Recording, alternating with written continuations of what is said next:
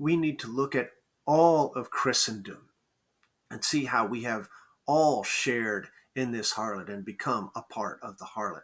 There are so many ways that the modern church has strayed from Jesus and has become a false religion.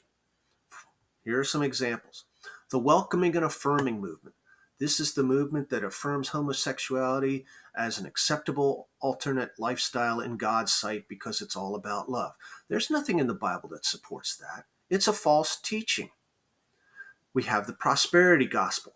God wants you to be happy. Just send in $10, he'll send you 100. And certainly there are passages, where if you give, it will come back to you, pressed down, shaken together. And so we do have this blessing in return of blessing. But the Bible also promises that in this life we will have trial and tribulation. And so we have to take the good with the bad.